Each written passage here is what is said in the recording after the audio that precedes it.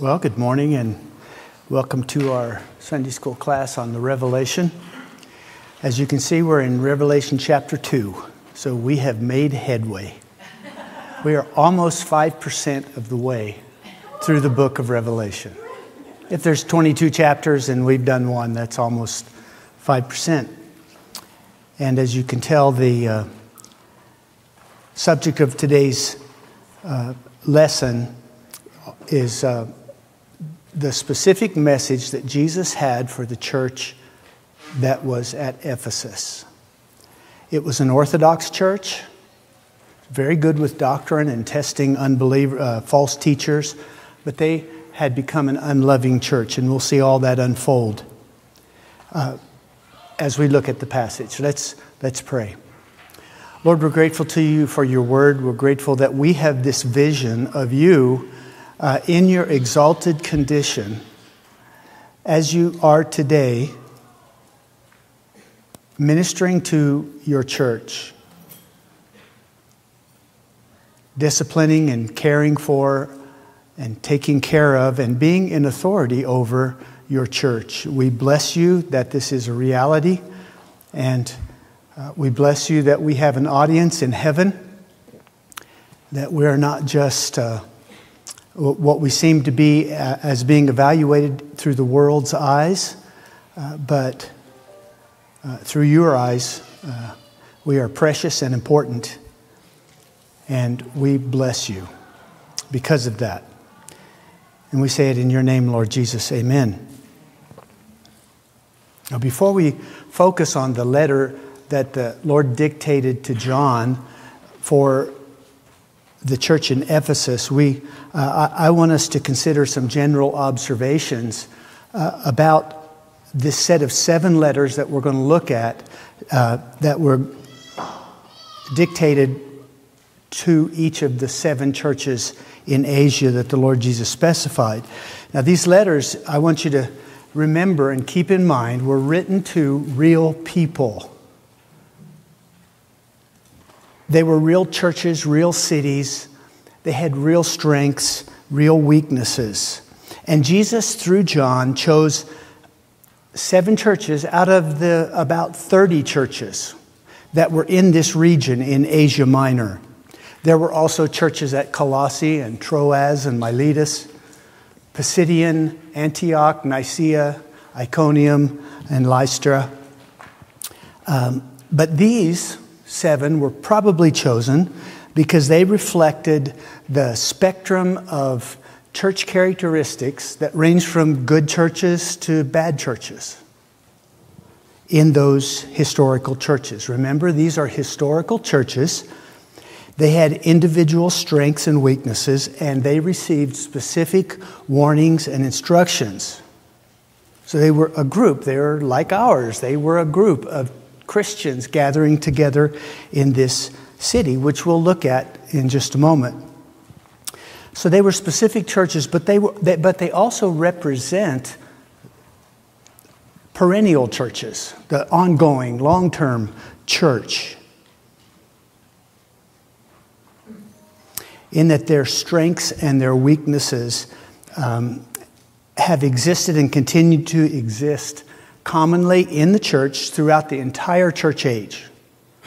So it's been roughly 2,200 years, so to speak, a little short of that.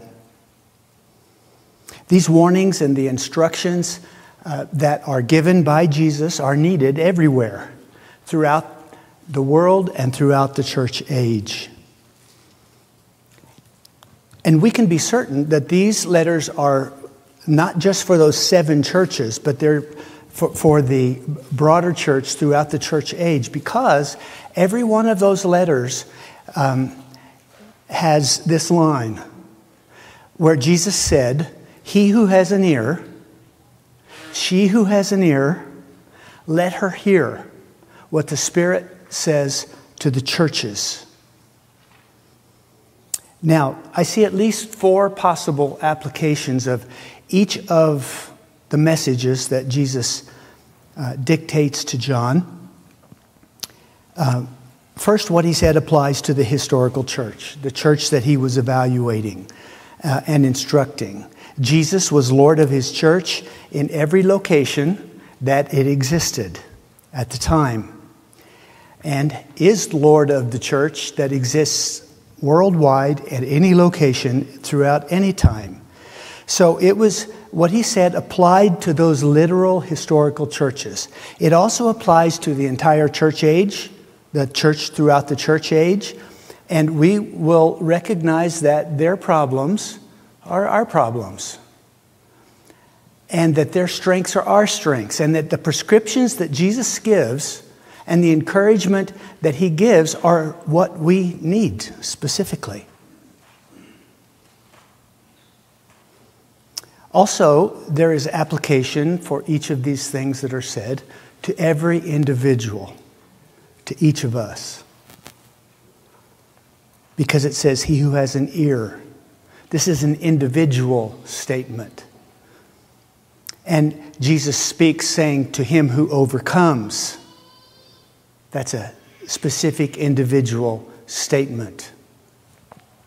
Now, some see these letters as having a prophetic anticipation of how the church would develop all the way through the church age. That's not stated in the text. There's no basis for seeing these letters as being prophetic. Perhaps in hindsight, we can look and say, oh, my goodness, the church on earth had that characteristic in that time. And then those various characteristics seem to show up. But at best, this would be a secondary application. It doesn't seem to be what the Lord Jesus intended, at least in my opinion. It's secondary at best. Now, I want to highlight some of the common features of all of the letters. They have a common format, and they have some common content. And when you look at all the letters and compare them side by side, you'll see that there are lots of similarities. First of all, each letter is addressed to the angel or the messenger of a specific church in a specific city. And each of the first 5 letters depicts the Lord Jesus with characteristics that John saw in his vision of the Lord in chapter 1, verses 9 to 20.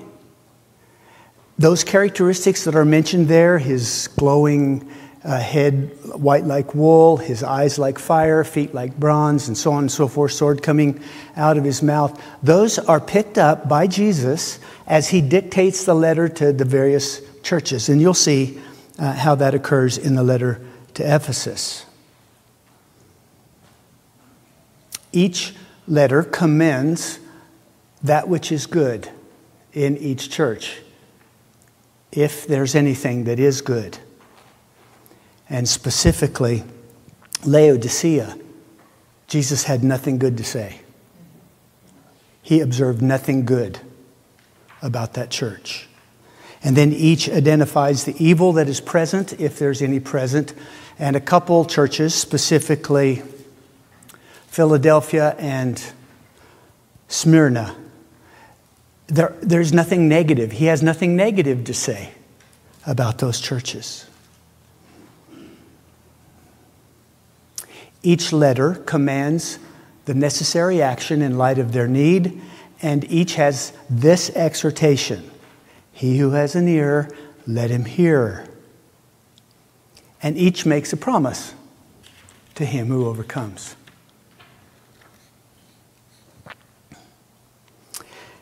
Our format that we will take today, and for the next, today plus 4 more weeks, we'll get through all 7 churches.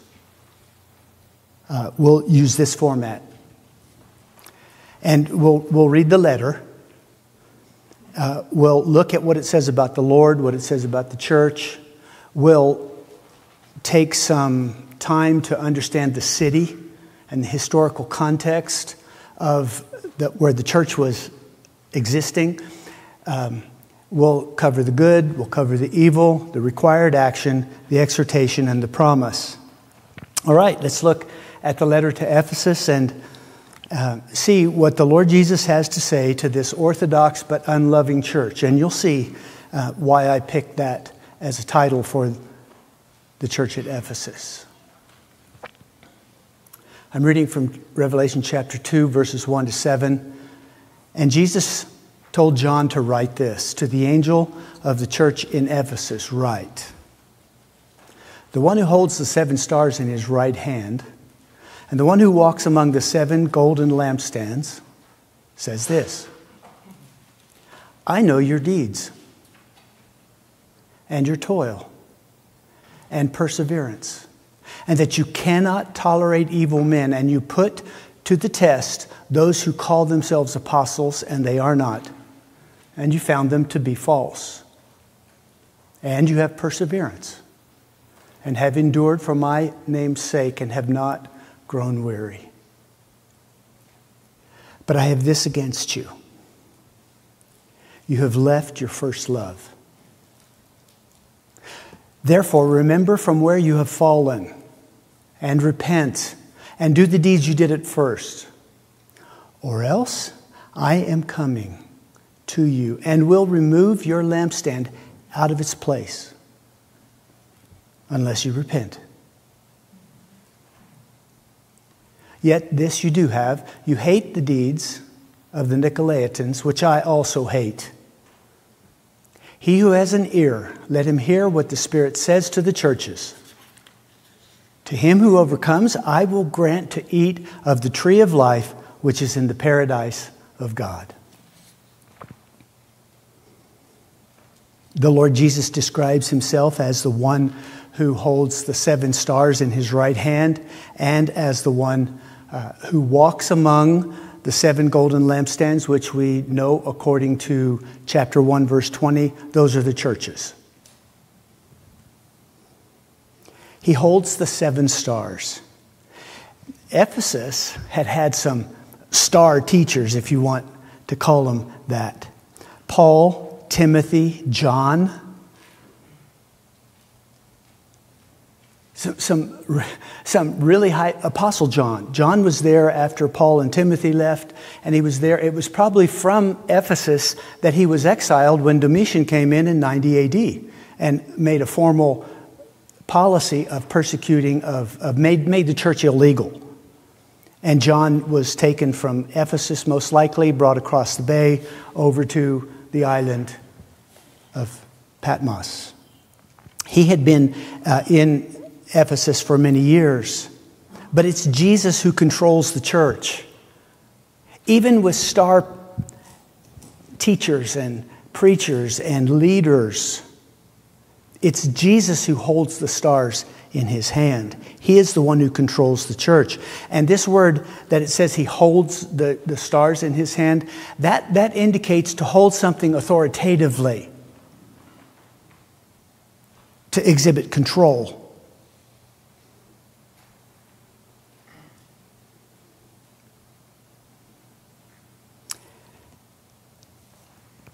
We need to understand, beloved, that the church is under the divine protection and control of Jesus Christ.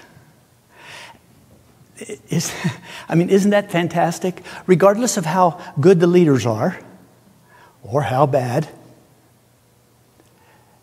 Jesus is the one who controls the church. He's in control of the church. He oversees the overseers. And the one question that I might raise at this juncture is, can you trust him? Can you trust him with the leadership of his church? He holds the 7 stars. And there's obviously, I spoke about this a few weeks ago, there's some debate about what the stars refer to. I've settled on that the stars that are held in Jesus' right hand are leaders in the local churches.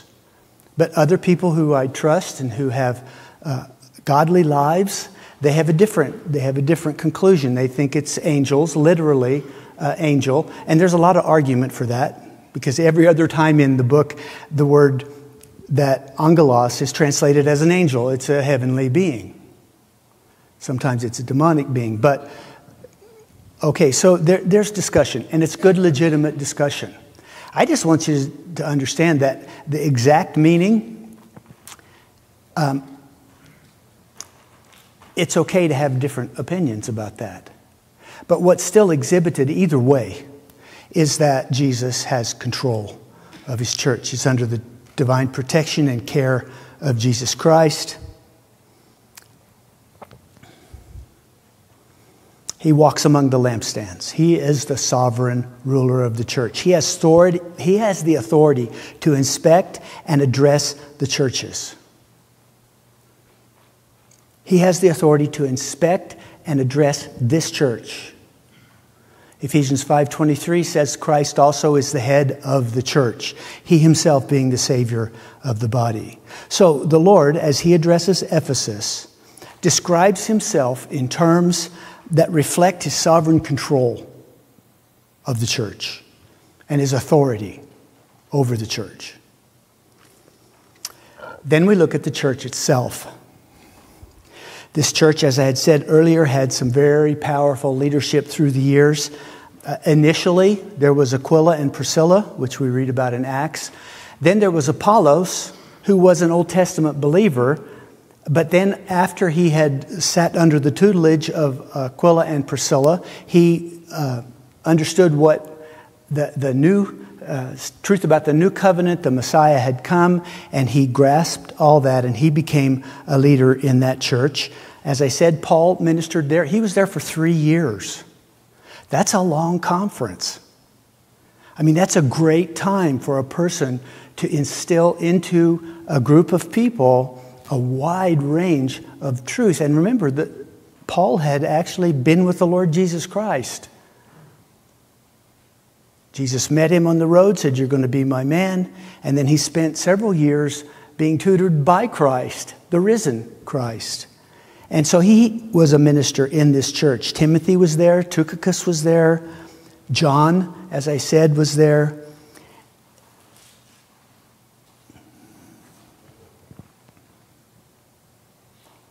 In addition to all this fantastic leadership, Paul had already written a letter to them 40 years earlier. So what we have now as the Word of God, which has been recognized by the church as the Word of God itself, they had a specific letter written to them addressing their issues from someone who knew. This was indeed a church with a very rich spiritual heritage. It's a church that had superior leadership, a church which had, well, in this case, now 2 letters written to it. That's the church. Now the city. Ephesus was a self-governing city. What that means is that there was no Roman legion located in the city. They were allowed to be self-governing. The population was between 250,000 and 5 million people. Big city, right? It was a principal city in this region of Asia Minor that is shaded in this darker color on this fuzzy map. It was a major trade center. So it had no Roman troops stationed there. It was one of the most important cities in Asia Minor. It was called the Light of Asia. And there were a series that happened periodically. I don't know if it was every year, but it was at least periodically. They had a set of athletic games that rivaled what has now come to be the Olympic Games. It was a major trade center. It was a primary harbor and seaport, accessing the entire region. And it was located at the end of a major river.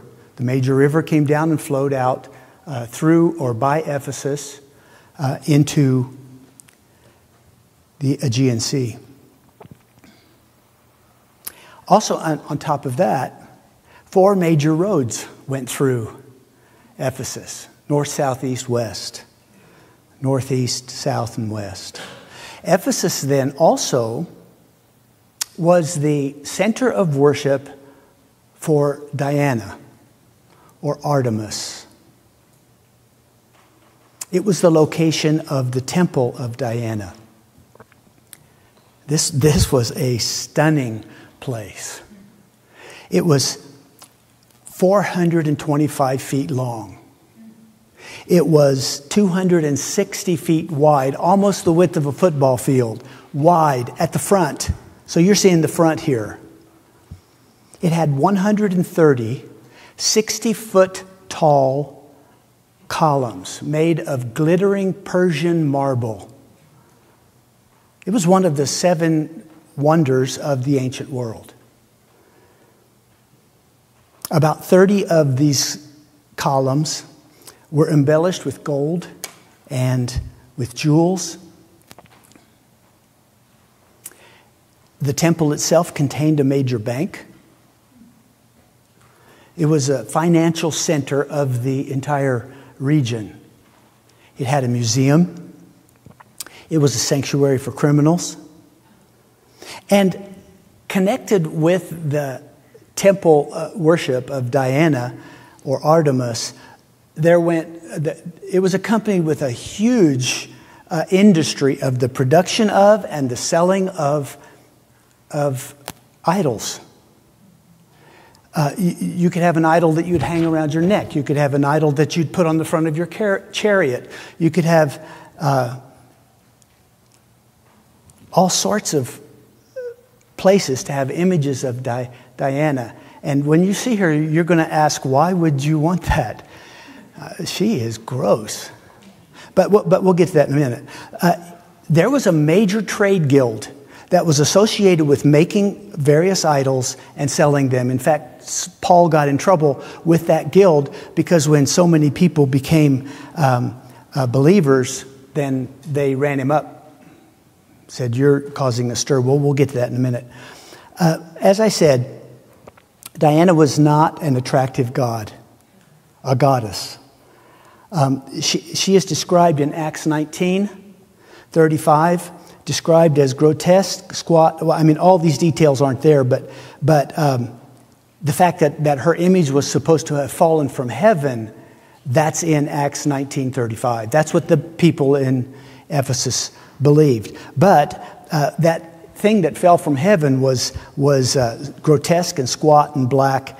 She was a many-breasted figure that had been reputed to have fallen from heaven, as it says in Acts 19:35. In the temple, this is Diana.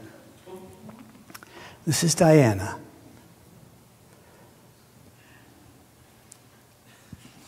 And many of the images, and there are images from that time, they're not flattering. This is not a pleasant God. Well, not attractive. There were eunuchs who occupied the temple and worked in the temple. There were priestesses, which were just simply prostitutes.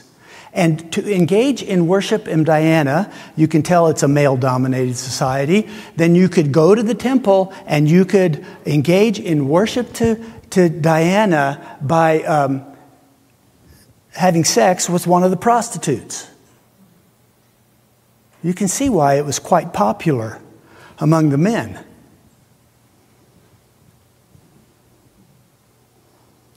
Paul in Acts 19, as I said a moment ago, was run out of town because those who ran the idol trade were threatened because so many people were becoming Christians that they said their complaint was, this man has upset with his fairy tales. He's upset many of our people, and it's upsetting our trade. And they took him into the theater. The theater there, it still exists today, holds 25,000 people.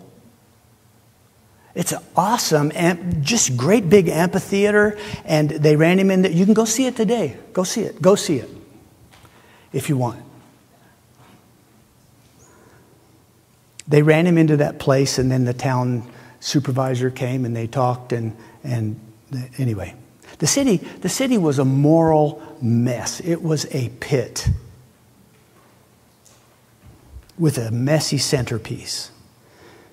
And huddled in the middle of all this pagan idolatry and immorality was a church.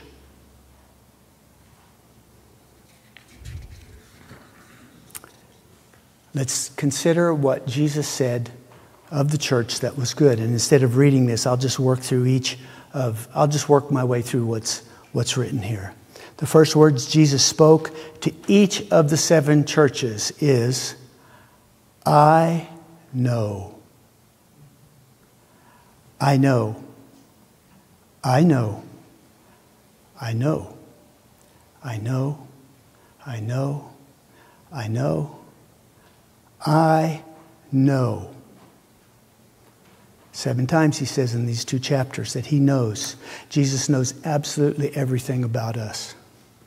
He knows he has no need to be informed. He can see in the dark. He can see through the ceiling. He can see behind closed doors. He can see what's in your mind and in your thoughts and in your heart. He understands your motives. In fact, there's absolutely nothing hidden from him with whom we have to do. But all things are laid bare. All things are laid bare. You have no secrets. You think you have secrets. You have no secrets. You think you have troubles and pains that no one knows and no one cares about? Jesus knows. He knows. Even if you can't bring yourself to tell somebody else, he knows. Psalm 147:5 says, great is our Lord and abundant in strength. His understanding is really, really big. I mean like 10 to the 7th. Is that what it says? No. His understanding is infinite. There is no limit to Jesus' knowledge and the understanding our great God has. Jesus, the sovereign Lord of the church, knows. He knows the good. I know your deeds. I know your toil. I know your perseverance. Deeds refers to labor to the point of exhaustion, toil, hard work.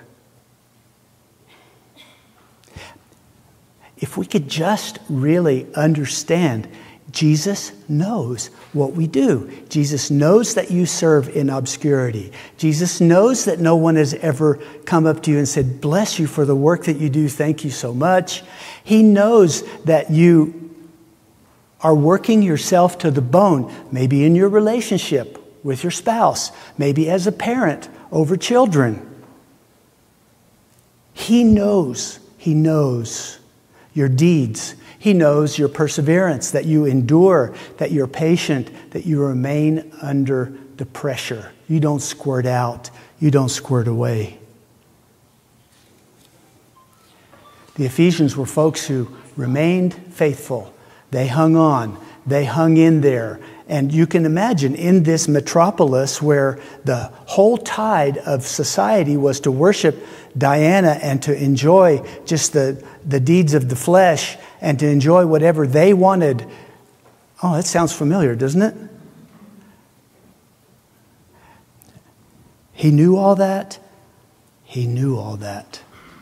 And they needed perseverance, and they had it. And Jesus recognized it. He said also that you cannot tolerate evil men. They were intolerant of sin. They had a holy standard. They were probably engaged in church discipline. They could not endure evil men. Not just evil, but evil men. They couldn't endure them.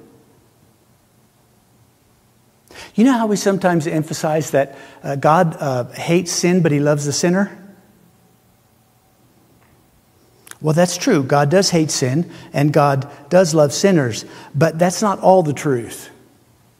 Because look at what Psalm 5 says.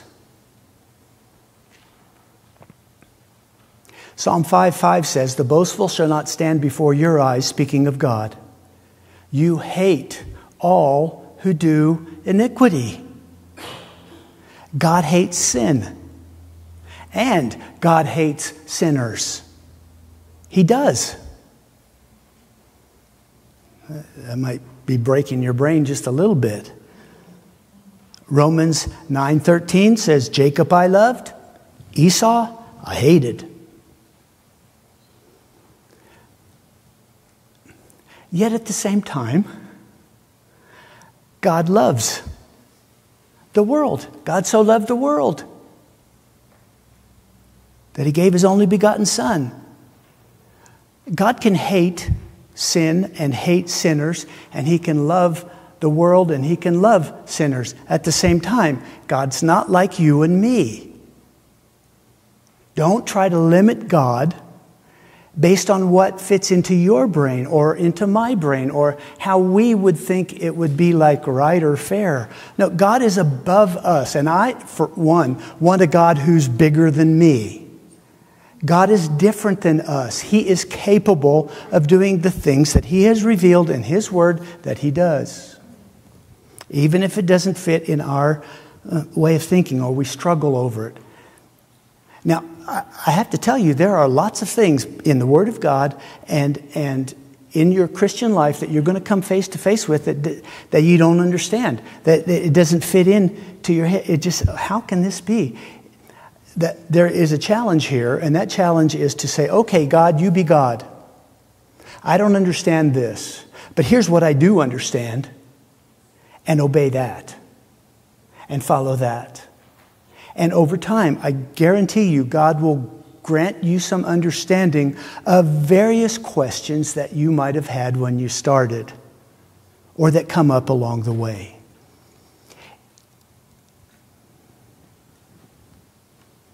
And 40 years after Paul, a generation later, full generation, they still had a hatred of evil and of evil men. That's quite stunning. He goes on to say, and you put to the test. You put to the test. They obviously had the right tests because they rejected the false. They tested doctrine, they tested character, and they rejected false apostles and false teachers. Great church. And you have perseverance and have endured for my name's sake. This is Jesus telling them these things. They were in it for the long haul. They were marathoners, not sprinters. It's 40 years later, and they're still going strong in this way. They endured the toiling labor, the constant assault on sound doctrine, the overwhelming barrage of moral immorality in the community and from within the church. Why do this? Why? Why stand against the tide? For my name's sake. You've done this for my name's sake. Do we do it to please others? No. Do we do it to look good at church? No. Jesus said to them, you did it for me. And beloved, this is about our faith. Faith is seeing the things that are unseen, right? Can you see with your eyes of faith that God is paying attention to your life in every detail? He knows every struggle. He knows when you're weary. He knows when you long for someone to pat you on the shoulder and say, good job. He knows that. He understands all of those things.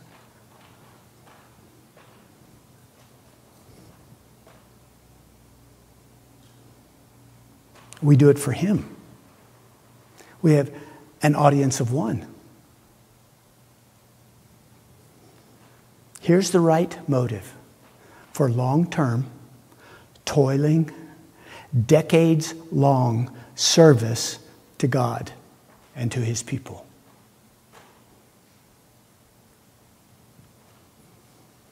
We do it for Him. And you have not grown weary, He said. Amazing. Galatians 6, 9, and 10 say, let us not lose heart in doing good. For in due time we shall reap if we do not grow weary.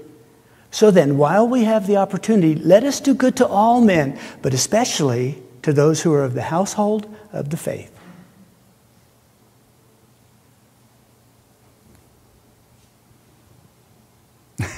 What can make you weary in God's service? Is anything, you ever get weary in God's service? Yeah, right. Disappointment. You thought it was going to go well and it didn't go well. Ingratitude. No one says thank you. Criticism. Rebellion. Lack of response. All of those things can make you weary.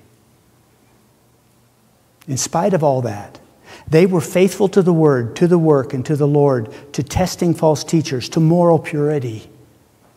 They were faithful. And all of this with the right motive. They did it for Jesus' sake. This was a great church. It's a great church. But wait, there's more. In verse 6, he adds something good. You hate the deeds of the Nicolaitans, which Jesus also hates. Now, who are the Nicolaitans, and what were their deeds? This is the matter of some discussion because it's not absolutely clear.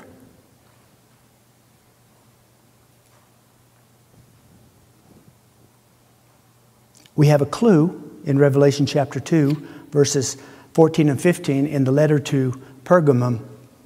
Jesus said, "But I have a few things against you," speaking to Pergamum now, "because you have there some who hold the teaching of Balaam, who kept teaching Balak to put a stumbling block before the sons of Israel, to eat things sacrificed to idols, and to commit acts of immorality. So you also have some who in the same way as those other people hold the teachings of the Nicolaitans." Well, we get a clue here that whoever the Nicolaitans were, some say they were early Gnostics, and there are some thoughts that are given in the literature. But whoever they were people who propagated the idea of eating things sacrificed to idols and committing acts of immorality. That at least describes some action of theirs. And Balaam was, by false teaching, led the people into destructive sin.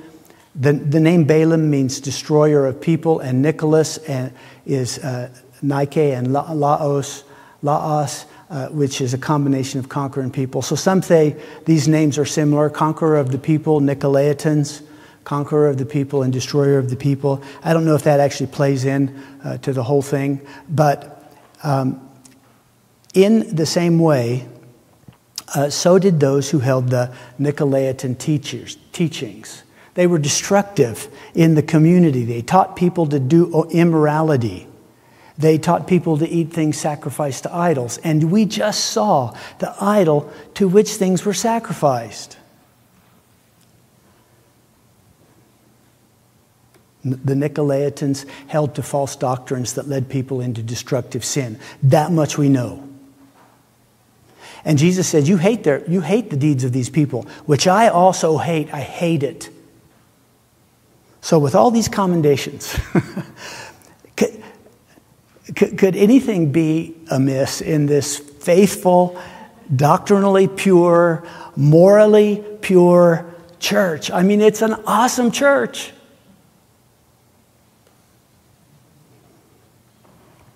Jesus said, "But I have this against you, that you've left your first love."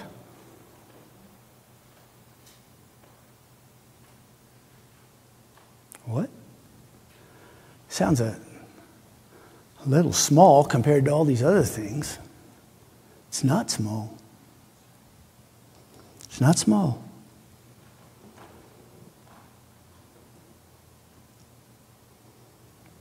And if Jesus has something against you, you better listen. Loving God is the centerpiece in a saving relationship with Him. Matthew 10:37 and 38 says, "He who loves father or mother more than me," it's a matter of degree, scale, "is not worthy of me. And he who loves a son or daughter more than me is not worthy of me." In John 8, 42, Jesus said to the people to whom he was speaking, if God were your Father, you would love me. If you were a genuine believer in God, you would love me. 1 Corinthians 16:22, if anyone does not love the Lord, he is to be accursed.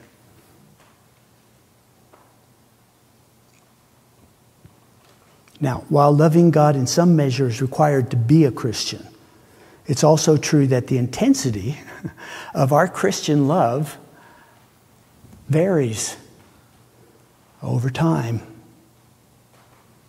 Every Christian loves the Lord to some degree, but not every Christian loves the Lord with all their heart, all their soul, and all their strength. That's what he wants. Deuteronomy 6:5 says, but you shall love the Lord your God with all your heart and with all your soul and with all your might. I think I might have understood this as a teenager. I was saved at 13. I was brought up in a Christian home. There was no major change in my life. It was just kind of in my head. I knew I was a sinner. I knew I was going to hell. If I died that day, I would go to hell. And I said, Jesus, save me. And that's how I became a believer. But in my teenage years, I was a good kid already. I was a good kid at school. I was the kid who was always the good kid, and people didn't like me because I was the good kid. And so there wasn't a lot of effect in my life. And as time went by, I became aware that you need to love the Lord, but I didn't like to say the word love because that's a big word. I didn't tell my wife I loved her until we were engaged. Let me put it this way. I didn't want to tell her I loved her until I was ready to marry her. It was a big thing for me. Very big thing to me. And to come to the point where I said, I love you, Lord, and I lift my voice to worship you, was not an easy thing for me. But I know the difference in my life from before that and after that.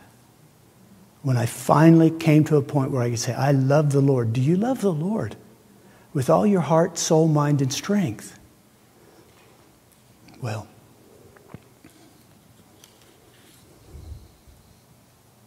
it's not that they didn't love the Lord at all.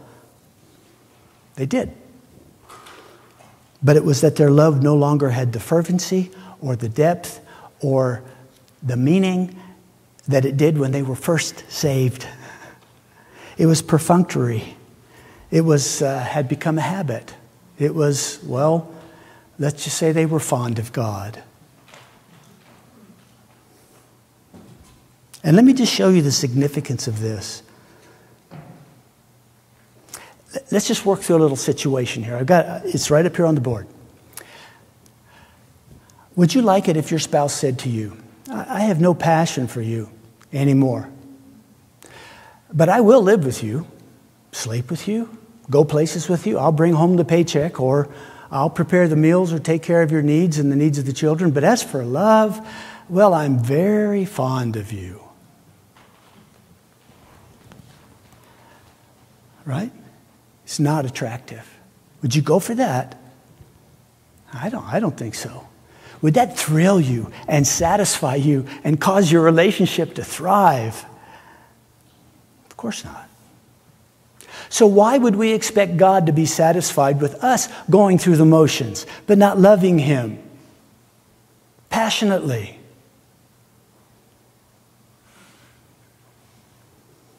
This goes to motive, doesn't it? God wants us to obey Him because we love Him.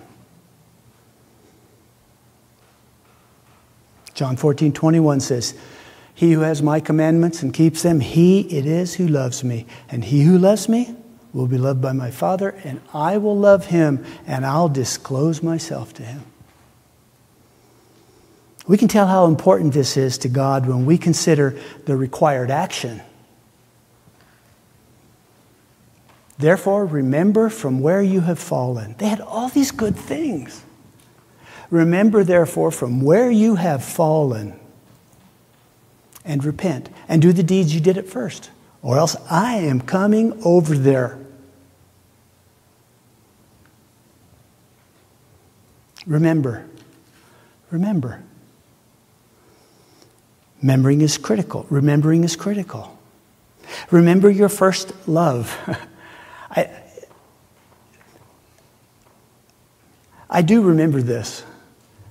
When I was 13 and Jack Drake was speaking in the Mennonite church in Carlsbad, and he was quoting verses, and I knew I was going to hell. And it's a 13-year-old. God's working on it. And I said, okay, God, I yield. I want you, please save me from hell.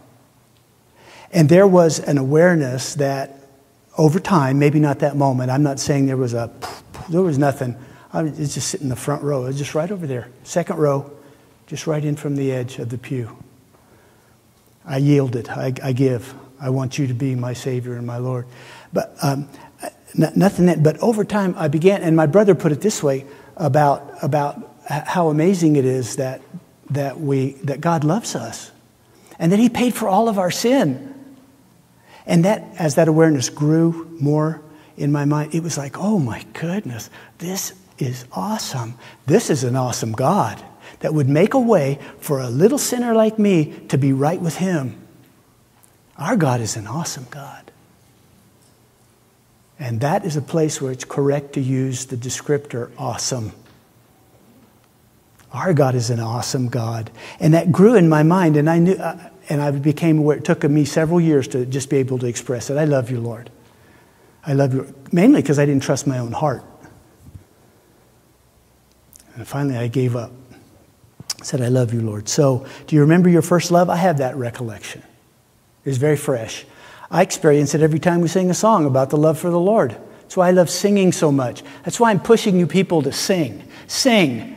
Oh, I don't like the song. Sing a new song. I got scriptures for all this. I don't like the way they use those. Well, then get something else. Get cymbals. Get resounding cymbals. And if you go through the gauntlet, we might let you use them up here. But don't just bring them and use them, okay? Yeah, okay. Remember your first love. That's what one of the things our songs can do for us. We remember the Lord in the breaking of the bread. That's why we do it every week. We want to be reminded. We need to remember. We can be reminded of what God has done in our lives when we see someone baptized. I know there's some stirrings now of a few people who want to be baptized over here and over there. And before long, we'll have a baptismal time, and we'll baptize some people. But let that be a reminder of your commitment to the Lord. Remember, number one, He said to them, remember. Number two, He said to them, repent. To repent is to turn around and go the other way. You're going this way, and then you turn around and go that way. That's what repentance means. And to wane in your love for Jesus Christ is a sin. It's not just something that's not attractive. It's a sin. It's not just a Christian foible. It is something to be repented of. I repent, Lord. Now, can you unilaterally repent of sin? Well, you're part of it. But Acts 11:18 says, God granted to the Gentiles also the repentance that leads to life. God grants repentance. 2 Timothy 2:25 says, if perhaps God may grant them repentance leading to a knowledge of the truth. So if you want to repent of a lack of love for the Lord, then you ask Him, Lord, grant to me the repentance that I need, and then get on about your business of repenting, of turning around and going the other way. It's hard to turn around and go the other way inside your heart, though, and your soul, isn't it? Okay. We need to ask God to grant us true repentance. And then He said, okay, what is it? Remember, repent, repeat. do now what you did then. Your passion for Bible study, for fellowship, for prayer, for witnessing. Being unashamed to identify with Christ. Do it again. Do the actions and the emotions will follow.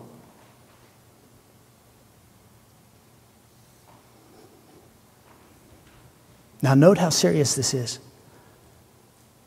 Note how serious this is. Therefore, remember, repent, and repeat, do the deeds, or else I am coming to you, and I will snuff out your light unless you repent.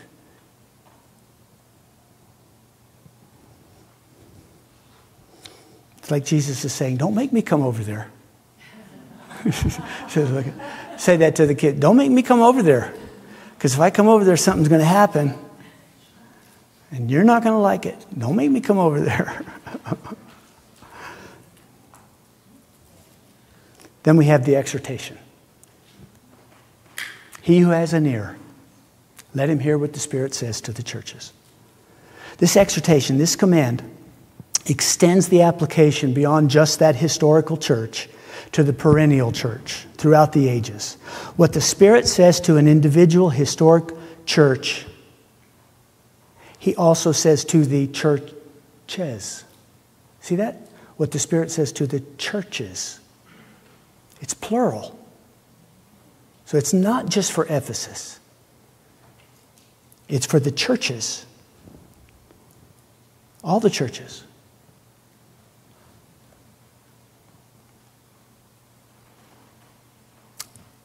At all times. All around the world. In all places. So the exhortation extends beyond the church as a group to each of us as individuals. You love me like I want. If you are a believer, if you have spiritual ears, as Matt described a little bit in the first hour about being able to hear and see what's true, that's a God thing. He does that in our hearts. He opens our eyes and lets us see. If you are a believer, if you have spiritual ears, then listen up. Pay attention. Take this to heart. If you have lost your first love, recognize it, remember,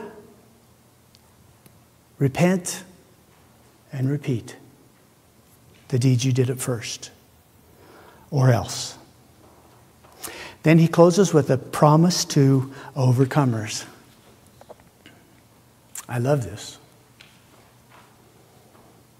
To him who overcomes, I will grant to eat of the tree of life, which is in the paradise of God. First, who are the overcomers? Well, that's got to be some super saints, don't you think? That's got to be a special class of disciples. Well, let's let John explain who the overcomers are. In 1 John chapter 5, verses 4 and 5, he says, "For whatever is born of God overcomes the world. And this is the victory that has overcome the world, our faith." Who is the one who overcomes the world? But he who believes that Jesus is the Son of God.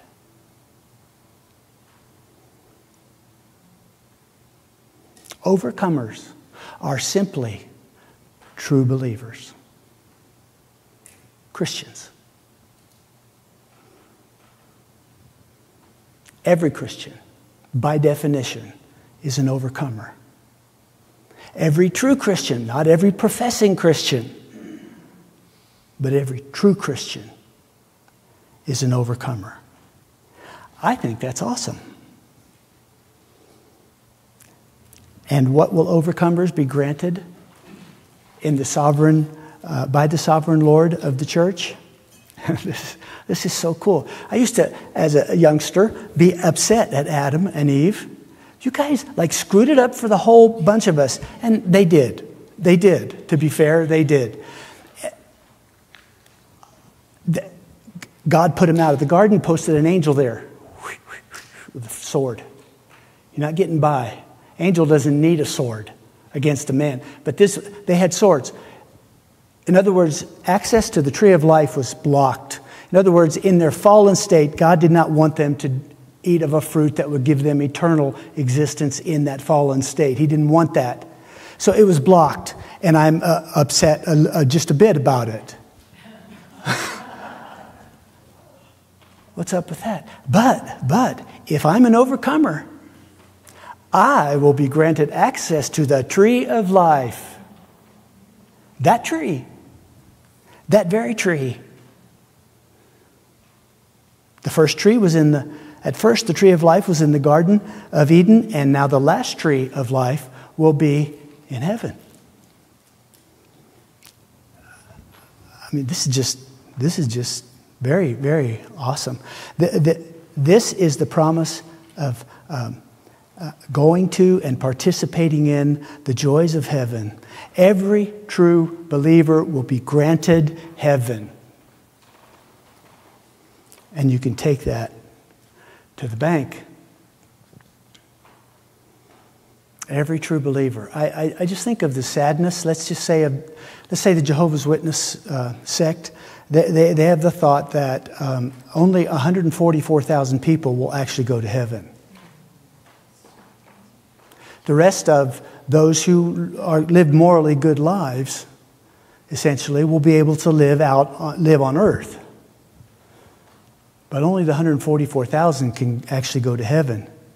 So Jeff Cedar says when he is confronted by a Jehovah's Witness, he just says, hey, are you one of the 144,000? And no one will ever say they are because they don't know and they don't think they actually can be. So they'll say, no, I don't think so. I wish I was. So Jeff's question then is, well, if you don't know that you're going to heaven, how can you teach me so that I can go to heaven? You don't have something I need.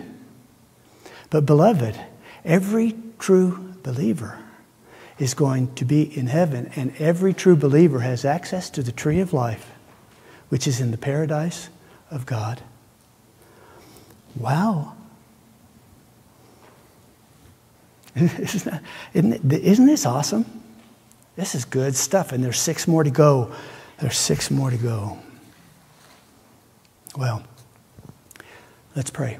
Lord, I ask that you would stir in our hearts, that your word would be powerful and active and work in our hearts, and we would acknowledge and see where we fall short of what you call the Ephesian church to do, that is to love you with all their heart, soul, mind, and strength. We need that inspection. We open ourselves up to you. At least I do, Lord. I don't know about these people, but probably, I hope they do. Open themselves up to you and say, evaluate me, Lord, and let me see where I have fallen from my first love. And help us, we ask in Jesus' name. Amen. Okay, we have time for some questions. So Jeff, I don't have to tell Jeff to turn on the mic. I got a question. Did you turn on the mic? Okay. So the question is, and you want me to do the research for myself, I'll do it. I'm going to ask it. Okay. What does it mean to remove your lampstand from the church or from ourselves? Well, I think the lampstand is not about, in Revelation chapter 1 and 2, is not about ourselves. That's about the church. And to remove look, every one of these churches' lampstand has been removed. They are gone. There is no church in Ephesus, Pergamum, Smyrna. So over time, what it means is that in a church, if there is no spiritual life there, if there's nothing that resonates with God and says, I want to keep them going, he will take it. And what that means is he'll snuff them out as being a church, Now, that doesn't mean the human institution will go away. There are lots of quote-unquote churches today that don't have any Christians in them. We're going to see some in this list of 7 that are just way down to just like a few. So the answer to your question, to remove the lampstand is to end the church, that specific body. Spiritually. And possibly physically. And possibly physically. In this case, they're just, I mean, I'm not sure what the century was, but the people who live in Turkey today are not the people groups who lived there at the time. The Turks came in, they took over this whole region, and it became a Muslim place. And there are a few. There are just a few. In some of these cities, there are just like the number of Christians that are there can be counted on one hand that other people know about. They've been snuffed out. Okay? If you have another question, thanks, Jeff, for being brave and standing up. And anyone else? Come on. Okay. We're dismissed.